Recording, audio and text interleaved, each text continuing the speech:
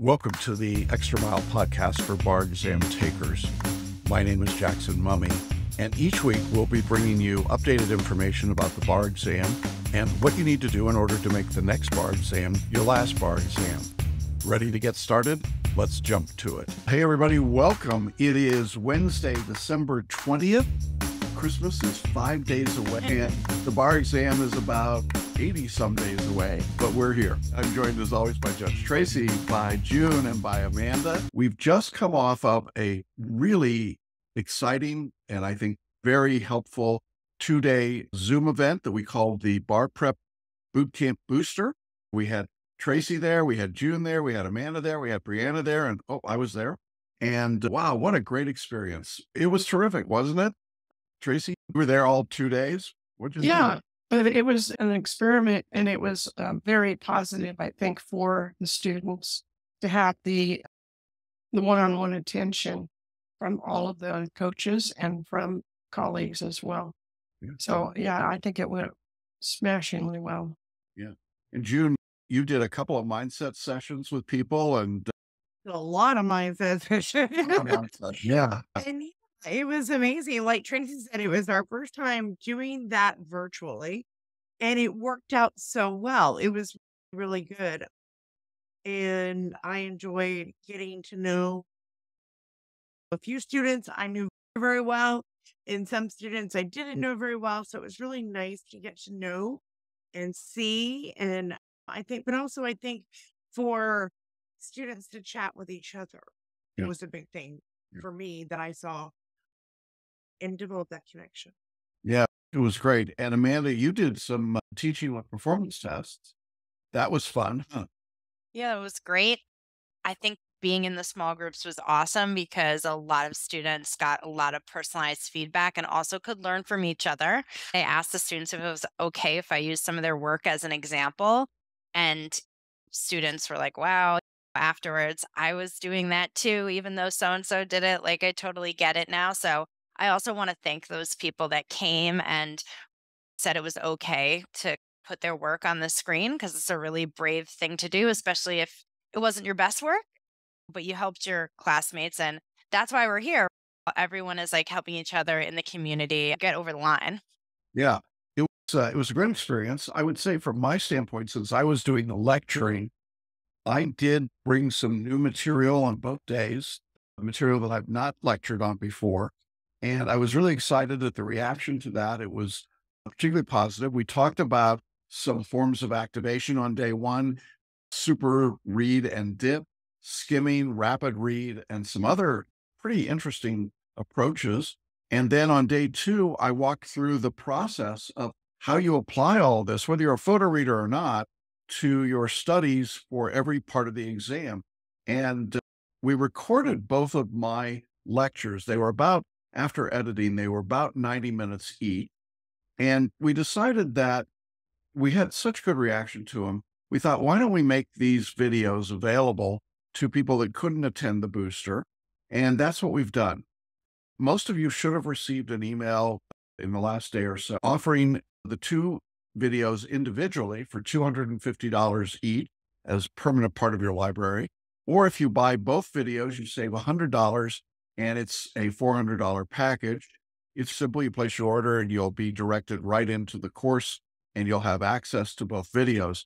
Something else I did, because they're relatively long videos, is I used timestamps so that you can see the different subjects and the times that they come up in the video. So if you want to jump right to the section on activating via rapid reading, you'll see it right there. Jump right into it and you can grab it. I would invite all of you that were not at the booster to check out those videos. I think you'll find them incredibly helpful. This is really good material. So I think based on the reaction that we got to this booster, we'll do it again. It was a really good experience, I think, for all of us. So thank you, those of you who participated. If you weren't able to participate, check out these videos. I do think they'll be helpful to you. And I'll just say this, you don't have to be a photo reader to find value in the videos at all. What we were doing was really designed to work both for photo readers and what I would call regular readers, and certainly every student. So that was exciting. Thank you all.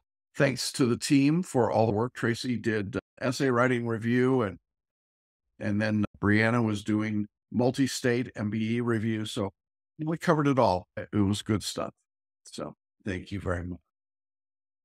I want to switch gears for a minute and just let you all know, as we've been talking about just about every week, the next generation bar exam, the new form of the bar exam, continues to be adopted in various jurisdictions around the country.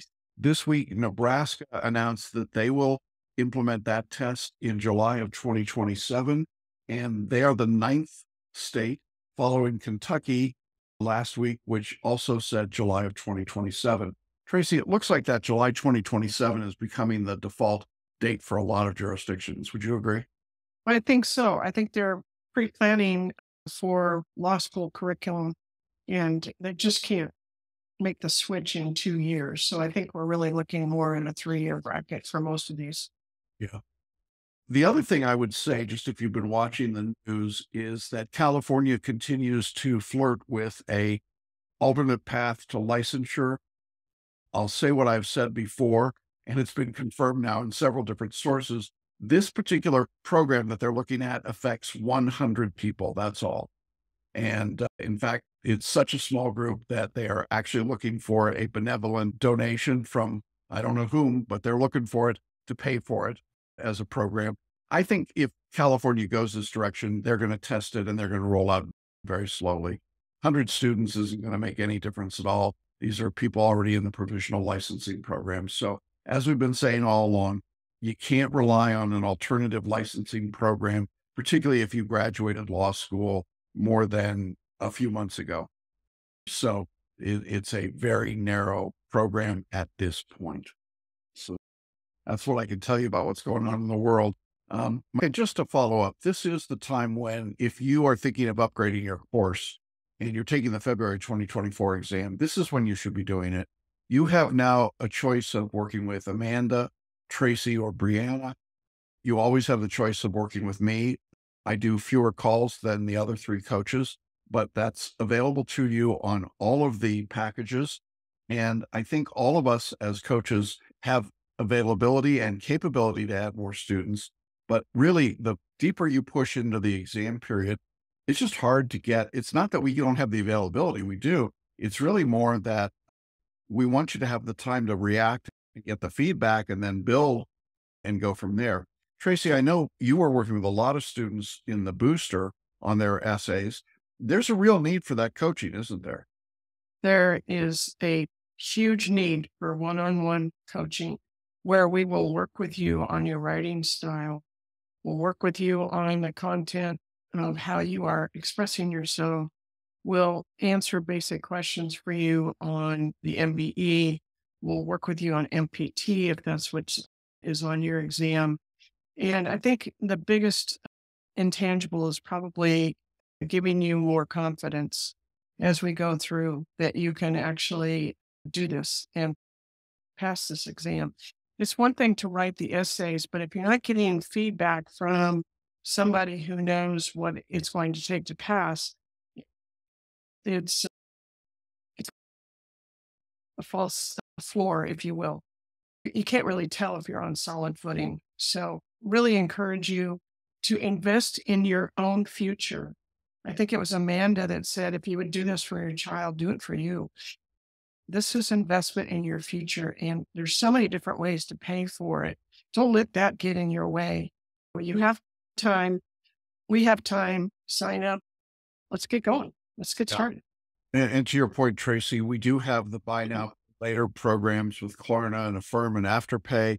If for some reason you got declined all across those, I don't think that would happen. But if for some reason you did, we would have a 12-month payment plan that we offer ourselves. So lots of different opportunities for you in that regard. Yeah, this is the time.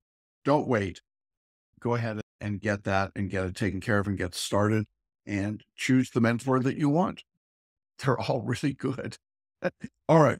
We're going to jump to student questions here in a minute. I just want to let everybody know that Tracey's going to be talking at the end about a light in the darkness. I think we're close to the winter solstice, shortest day of the year. So a light in the darkness seems appropriate here. All right, let me jump to the questions that we've got. We got a few in the last week or so. And the first one is one of my favorite kinds of questions. We get it frequently, and that is, should I handwrite, or type the exam? Let me throw that off to you, Amanda, first. Should you handwrite or type your exam? Yeah, so this has been coming up a lot, like coaching calls and one-on-one. And I think, again, we have a lot of non-traditional students here. So some people who went to law school and they handwrote everything in law school, like that's just what they did. So that's where they're more comfortable. I would say the biggest challenge to handwriting is that nobody can write as fast as you can type, even if you're not a great typer. And also, typing is something that you can get better at with free resources and not much time between now and the bar exam. And given the word count that you need to be successful, I do think typing is the better way to go. Additionally, I think like being able to outline on your screen, copy and paste is a huge advantage. Being able to reorganize things like, oh no, I should have put that there real quickly, and you can do it so quick. I definitely think it gives an advantage. Now, I don't think that means you can't be successful should you choose to handwrite. But one resource I would throw out if you're one of those people who's like considering is just go to freetypingtest.com. And I say if you get over 25 words per minute, you can still type faster than you can write. And I also think on freetypingtest.com, they have plenty of resources. You could do 10 minutes a day to improve your typing speed. And that's just like free resource right out there. Get a few words per minute. Because on the MPT, we know many people got to get to 1,500 words. And if you're doing MEE essays, 800 words. And it's a lot. It's not a huge amount, but I think it's hard to get there with writing. Yeah. Tracey, you were on the bench for, I don't know, ever 30 plus years. How many handwritten briefs were given to you by somebody other than a pro se litigant? Oh, never. Yeah. No, I wouldn't accept them. Right. And I'm going to say this too, as a female, to the other females that may be on this recording. There is gender bias in law, and there's gender bias in the bar exam if you handwrite. Women's handwriting looks very different from men's handwriting. Even if you print, like I've learned to print, I don't cursive anymore. It's still very obvious that a woman wrote it. And why would you add another barrier for yourself? Give yourself every possibility of having a blind grading of your exam. And the only way to do that is by typing. Yeah. I concur. You should type, 100% type. Sometimes something goes wrong and you have to handwrite. It certainly can happen. But to plan to handwrite, I think, as Tracey said, creates a barrier that you just don't need to create for yourself. And the quality of the work, I do not see better handwritten essays than typewritten ever.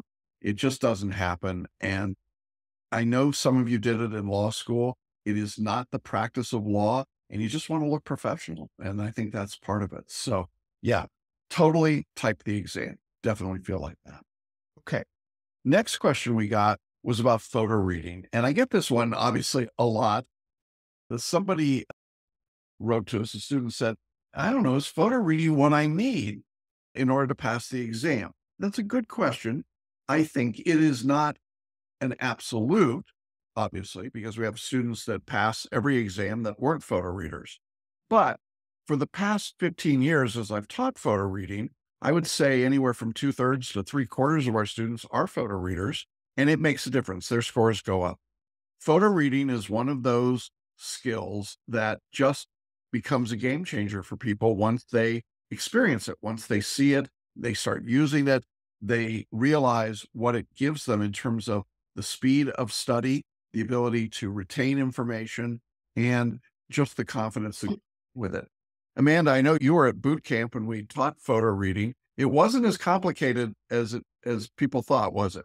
No, not at all. And I can say that as I'm somebody who didn't do photo reading for the bar exam or wasn't a photo reader who took the bar.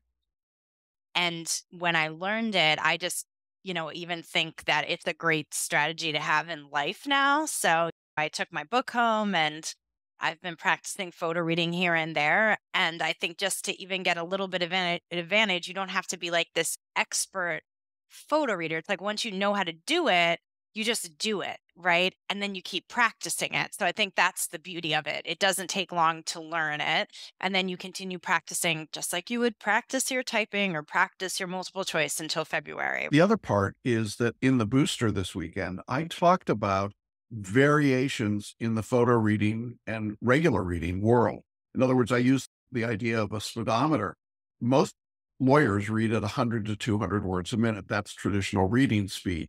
But if you just pick up some of the techniques like super dip and skim, you're at 1,500 words a minute. If you go to the skittering technique, you're at 2,500 words a minute. If you go to the rapid read, you can get up to 5,000 words a minute. And then when you start photo reading, you jump to about 12,000 to 25,000 words a minute.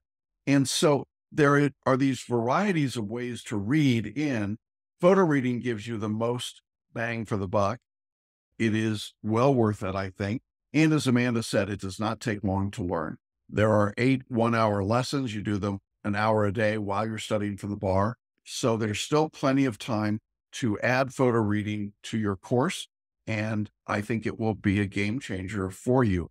I know, Tracey, you've been exposed to photo reading now through the boot camps. It's pretty amazing to watch what students do, isn't it? Well, it is. And it's something that I never had heard of before I ran into CPR, but I can see huge benefits for it for the bar exam and beyond. The number of cases that you have to read and the journal articles and things like that. Photo reading is an acquired skill that will help you in your practice too. So it's not just for the exam, but I think this is a good place to start with it. Yeah. So I would encourage you to add photo reading if you haven't. And if you've got photo reading and you haven't been using it, go ahead and use it. Check out the booster videos because we really do talk about how to use that skill as well as regular reading. That's where we are on photo reading. Let me stay in that world here. We had a question. Students said, when I'm sitting for the exam, do you recommend that we scan and do certain essays first or attack in the order that they're given? Let me throw that out to you, Amanda, first, and then we'll work through here. Yeah. So you mean like in the order of the course that they're given? No, you mean it's being on the test day itself. on test. All the essays and then cherry pick which ones that you want to do first. Okay, that's an interesting question. Yeah. So also, if you're a photo reader, you're going to be photo reading quickly. So there might be one that you go to. For me, and I've heard this before. So this is like personal opinion. I'm too nervous about skipping like an essay entirely. So I wouldn't jump around unless I was like drawing a complete blank. But even then, right, I would start with FLA with the facts. And you can't draw a blank on that. And you can't draw a blank on the formula to say party A, this is what they would argue, and this is what the law would have to be. So for me, and this has happened to students I've coached too. They're like, I did this, I skipped an essay because I wasn't sure, and I never went back to it, which is huge. So, and I think you're taking a little bit of a risk there, in my opinion. And I think there's no good strategy to that, in my opinion. I think it's like you go from 1 to 5 or however many you're given, because I know people have different jurisdictions and stuff, and you use the skills given here so that you can move forward robotically and methodically. So and the thing is, you cannot be afraid to guess at the law or just draw up the law the way you see it with FLA.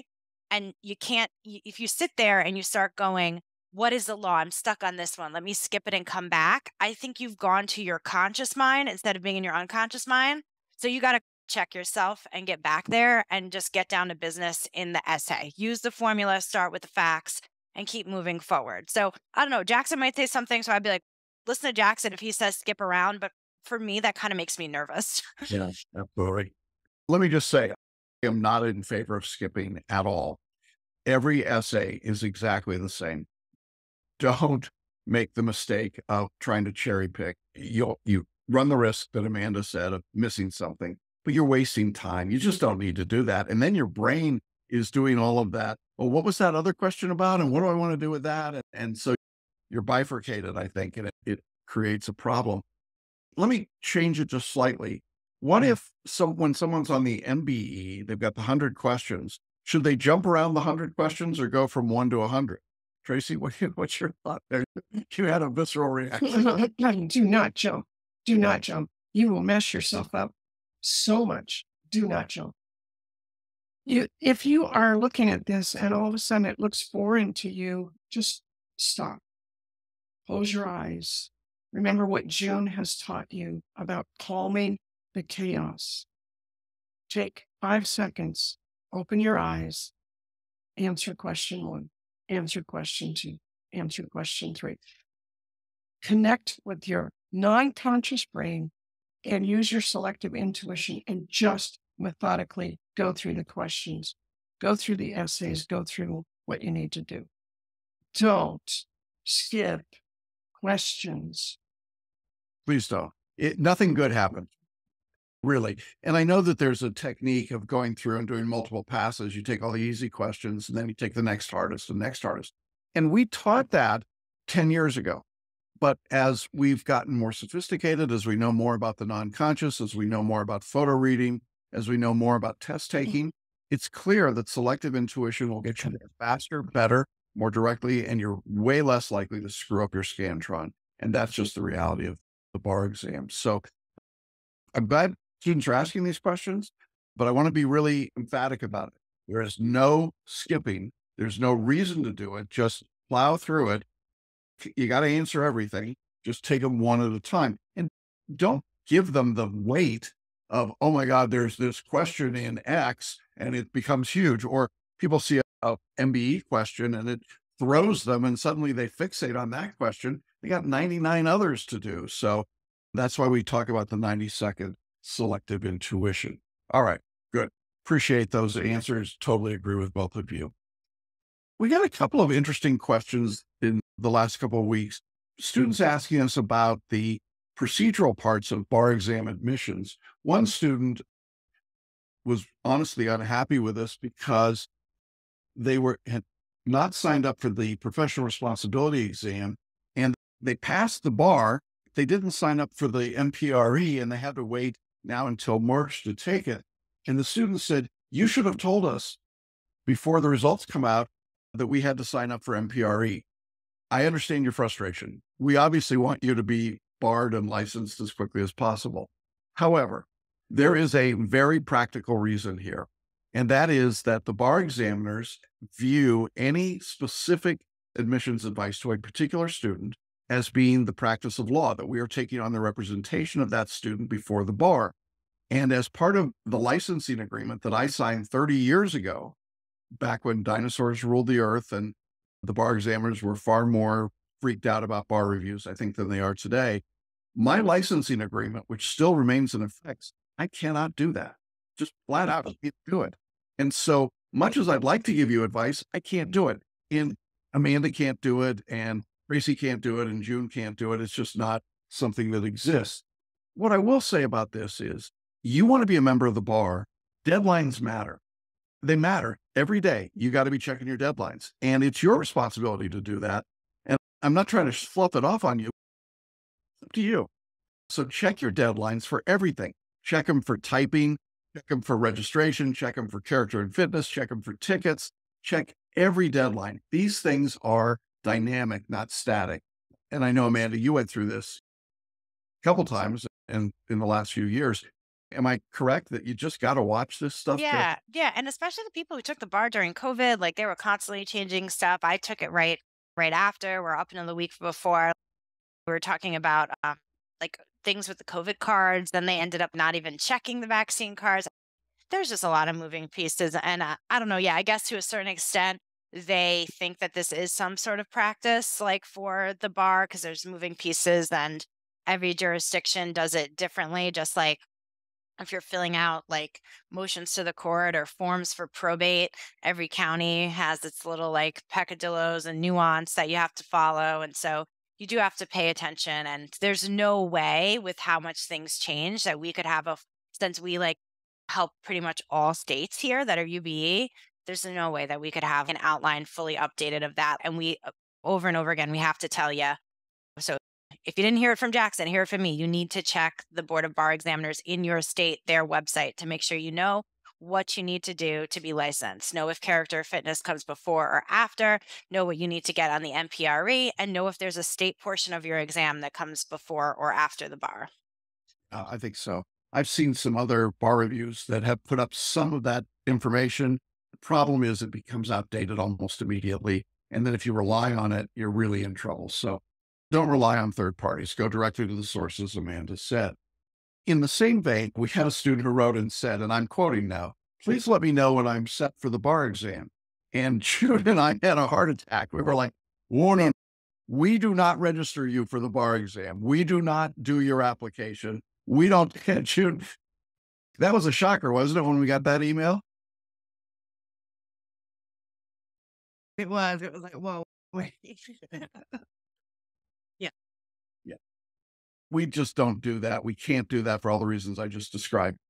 You are a grown-up adult. You got to register and take the bar exam. And we see this sometimes with foreign trained attorneys who just aren't clear on what the whole process is here.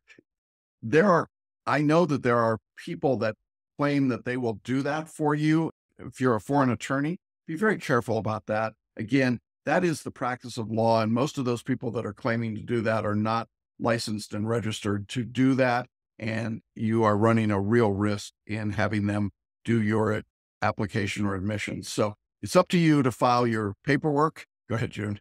Yeah, I was going to say, and it's not difficult. You guys, I can go to whatever jurisdiction's bar examiners online and follow the instructions and see the dates of everything that needs to be done. So yeah, it's not a difficult process. Yeah. You just have to remind yourself to stay on top of it and do it. Yeah. So there you go. So we're in the process of preparing you for the exam. We are not in the Yes, the exam. Yeah. Not you have to take care of actually registering yourself to take it. So hopefully we help this student Yeah. set them straight. Okay. Next question we got. We've got an MPT workshop. We have an essay writing workshop. And the question came up, is there a discount if you bundle those two? The answer is no, there is not. These are wonderful resources. It's 2 private coaching calls with Amanda on MPT, 2 personal coaching calls with Brianna on essay writing. And Amanda, you've also got a multi-state bar exam MBE workshop, correct? 2 calls? Yep. MBA workshop as well. Yeah. And these calls are really valuable because they're really focused on just that part of the exam. It's specific strategies, and then you practice. So Amanda, in the MBE, there's practice questions, and in the MPT, there's a practice, correct? Absolutely. And you get feedback on both of them. And a lot of students always ask, how can you give feedback on the MBE? But by discussing the questions and your process in answering those questions, we can uncover the bad habits that you might be using to answer questions rather than using selective intuition.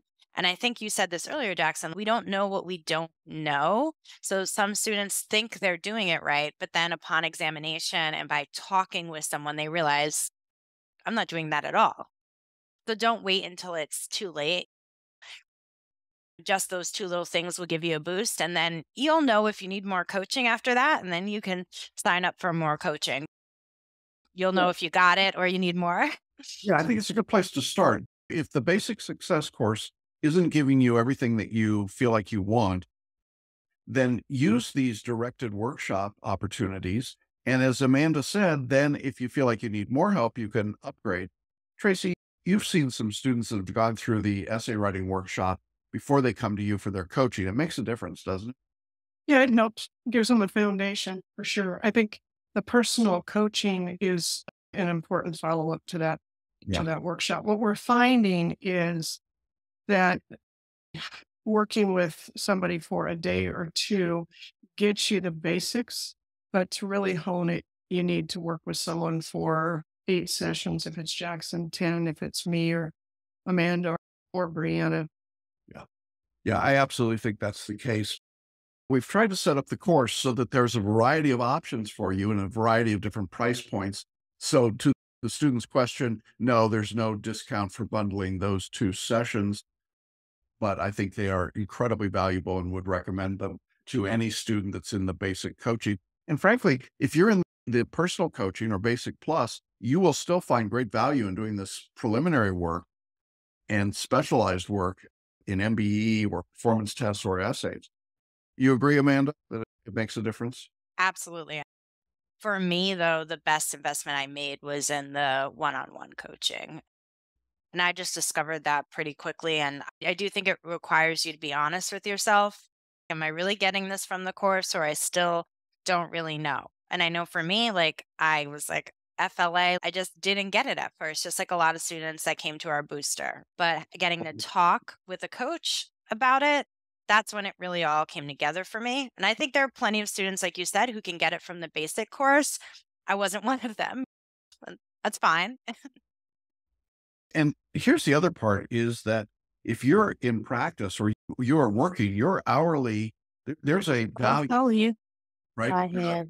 In that value, when you've got that, I think what happens is that you get the opportunity to have us help correct problems really quickly, whereas it might take you an hour or two or three to self-diagnose. And if you're billing $300 an hour, that's an expensive lesson. So don't be penny wise and pound foolish here. All right. We've got a straightforward question. June's probably the best one to answer this. Student said, I want to order printed books. How long will it take to receive them? June, you want to deal with that one? Because yeah, I know. You're the book person. Yeah. So right now, especially with the holiday season, we're looking at probably 14 to 21 business days. So I'm just going to be straight up front with you. If you ordered printed books, say January 2nd, you probably won't get them until January 28th. Figure out if that's what you really need. There's a couple of other options. You can, if you like just to have physical, you can print the files one time for personal use only. I know it's a lot of paper, so you can actually take the file, go to Kinko's, and they will print it for you. That's an option. The other option is just to go with your digital version. And then if there's something maybe you want to print or highlight, you can copy and paste that over to a doc and then just print what you need exactly. I don't think you need to print entire books. And here's the thing. Once you get used to reading it digitally, it becomes much easier. It's like with anything. Once we do it a little over and over, it becomes just easier to use. And that's the way we're going in the world. And just to say, you can photo read digitally. In fact, Yes. For online, digitally, your books, you can photo read. So we love our printed books, but yeah, but it's taking a while because they are print on demand and Amazon's just very backed up. Yeah.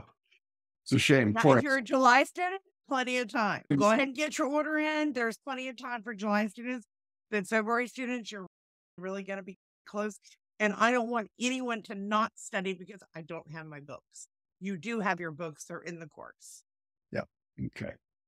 You mentioned July. We got an interesting question. A student in the UBE found out that they were blocked from sitting in the DC exam. There was a limit on the number of times that they could sit for the exam. And they then figured out, rightfully so, that they could go to another UBE jurisdiction and sit as many times as they wanted. So if you're sitting in Texas or DC, there are some limits in those jurisdictions. Again, as we said, you got to check with your bar examiners. Every jurisdiction has their own rules. Nonetheless, this student ended up applying for the July 2024 Maryland UBE. And they said, how do I study now for that exam date? Which is a great question. Who on the panel wants to take that one first? Any takers here for that one? It's how do you prepare for studying for the July exam date? I'm starting now. Yeah. I would say follow the course. Like, you just don't need to put in as many hours. You have an advantage of, like, you can learn photo reading if you're not a photo reader. But I think the earlier you start pacing yourself, the less likely that life events and things that are unpredictable can throw you off. I don't think you need to put in 40 hours a week right now. I think you'd probably burn out a bit, but you can pace yourself and within your own schedule.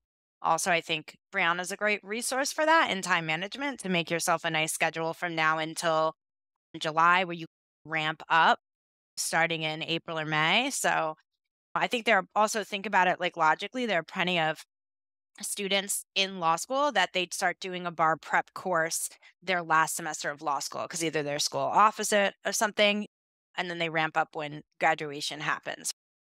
Yeah. Yeah. I think that's good advice. I think what students really want us to say is you don't have to study right now if you're taking the July exam. That is not what we're telling you. You need to be studying. You don't have to go as fast, but you need to work now. And it is so tempting, isn't it, Tracy, to just say, oh, well, it's July and I've got the holidays and I'll just wait until sometime in January. But what happens when people do that? Well, January slips into February, slips into March, etc. You can be working on your writing right now. And the better you get on your writing, then when you start into content, the better your essays are going to be right off the bat. What we're finding is that students who are trying to learn content at the same time that they're trying to learn writing are getting bogged down. And what is happening is the writing is not good. It's just not good. It's not going to do it. It's not going to make it.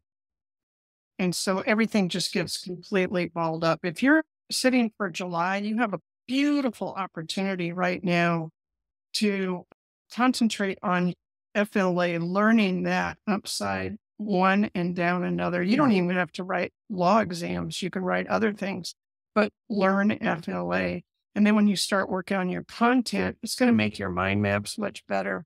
It's going to make everything that you do much better. So I say work on your style now and start your content after the first of the year. Yeah. And I want to make this, if you were sitting in a big box course, they would say to you, in fact, they would say you can't even get your materials for July for months. And that's because they're relying on memorization and they know that what you put into your conscious brain is only going to stay there for a limited period of time. Because this course is built entirely differently, and that is to say, no memorization, it doesn't matter how early you begin. I've got 1Ls and 2Ls who are registered and taking our course right now who won't be taking the exam until 2025.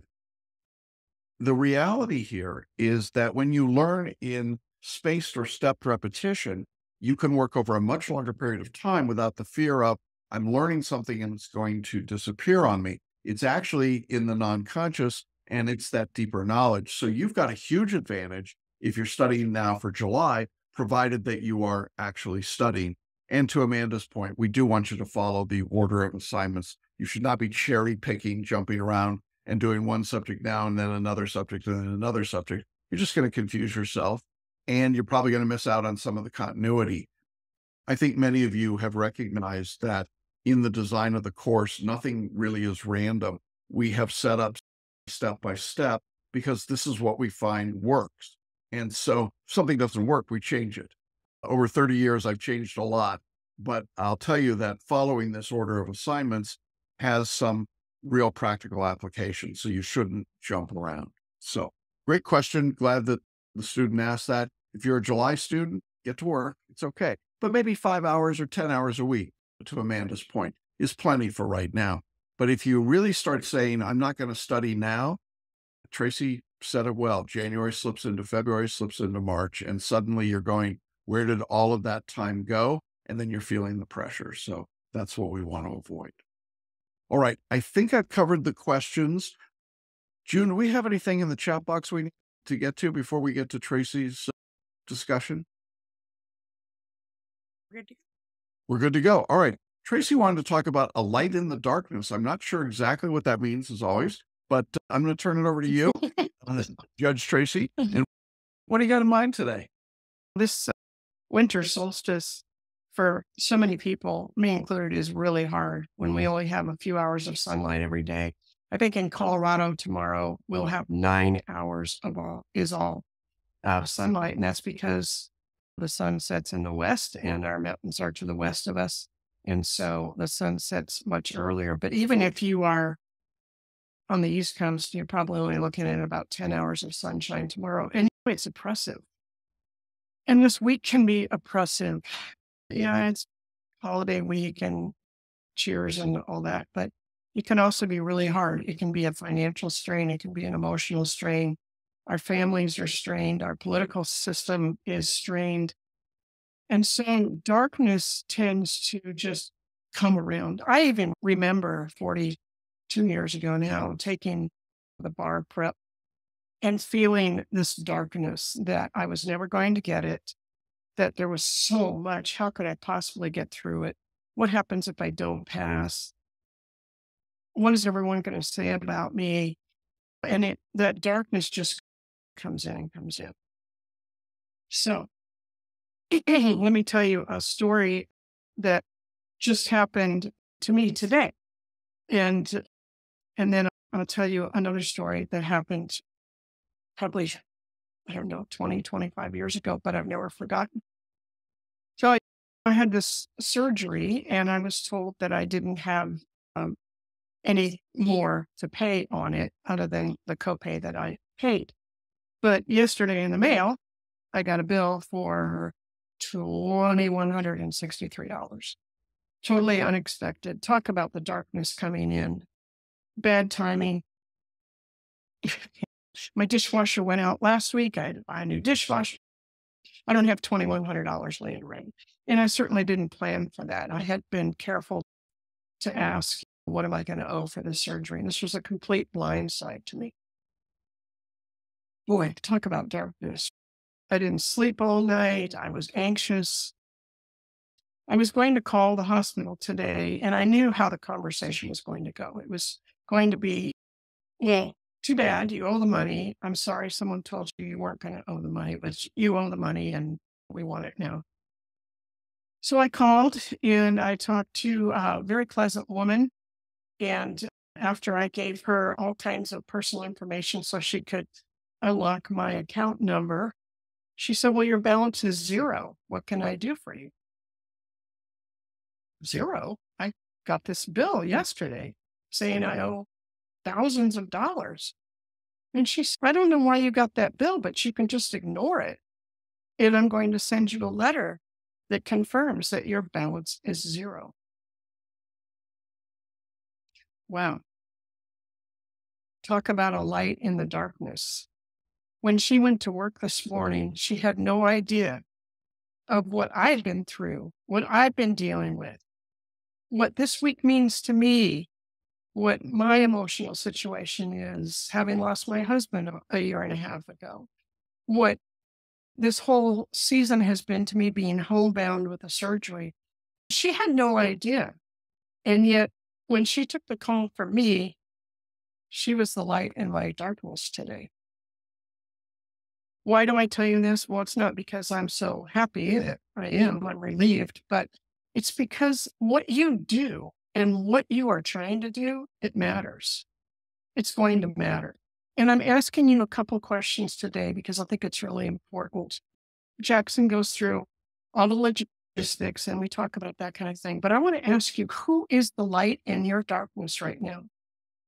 Who can you rely on to call at any time to get a pep talk or just to be a listening ear for some of the frustrations you're feeling, your anxieties, the darkness that threatens to close in on you? Who is the light in your darkness? And thank that person or thank those people for what they do for you. How are you going to be the light in the darkness for someone else? When you are in a dark place yourself, having the experience of thanking someone who serves you a meal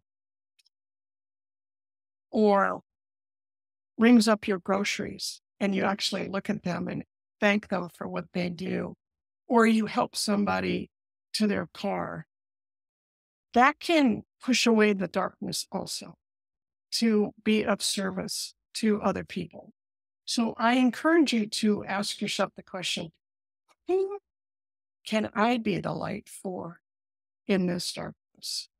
Because we get very introspective, we get very narcissistic when we're trying to study for the bar, and nobody understands and all that kind of thing. But who can you be the light for? So I was on the bench. I don't know. I had a misdemeanor docket, probably 150 cases I had to get through in one day.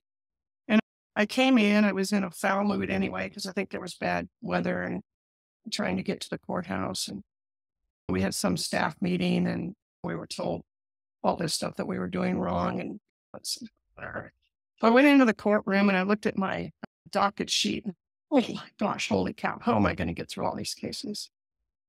And about the sixth case, there was a man who I could smell him across the ring. He was so scruffy. He was so unkempt, unshaven. His hair was sticking out everywhere. It was obvious he hadn't taken a shower for a long time. And I called him up, his case, and I do what I always do. I said, "Sir, do you know what you're charged with? And sir, do you understand your rights? And sir, have you had an opportunity to talk to the prosecutor this morning?" And this guy starts crying. And I looked down at his case, which was something very minor, and I looked at his rap sheet, which was pretty clean, and I didn't understand why he was crying.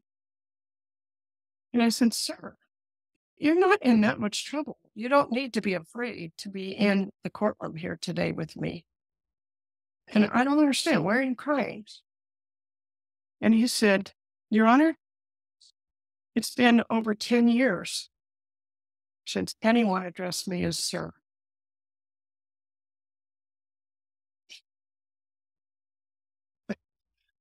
I still get goosebumps when I think about that day. This was just a case. I had no idea when I showed up that day that I was going to be the light in the darkness for this guy. What you do and what you're trying to do matters. Remember that when you're studying, when you're trying to get it all together, when the darkness threatens to come in. I can encourage you to get a candle, light it, put it by you while you're studying, and remember, you are the light in the darkness of this world, and we need you.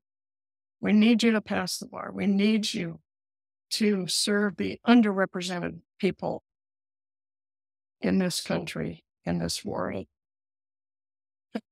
All it took was me calling this guy sir. It was the light in the darkness.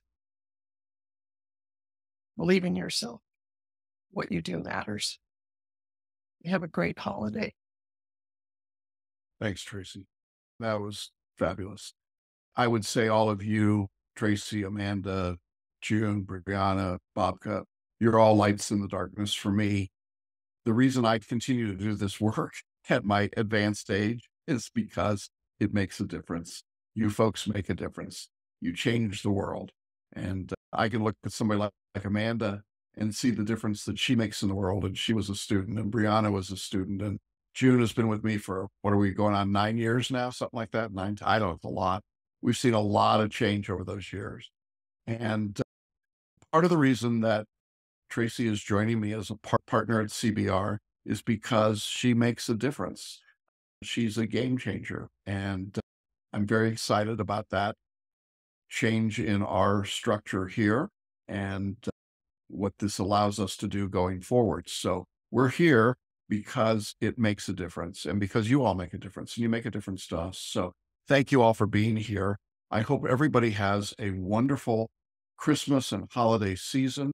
I will miss talking to you all, but I will also enjoy my downtime a little bit because I know when we come back, we're going to go hard at it.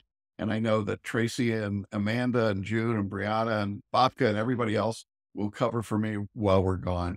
But I think that's a perfectly appropriate way to wrap up today, to think about lighting those candles. So thank you so much for that. And with that, everybody have a great holiday. I will see you in January, and the rest of the team is here to help you. And let's go light some candles and be that light in the world. Take care, everybody.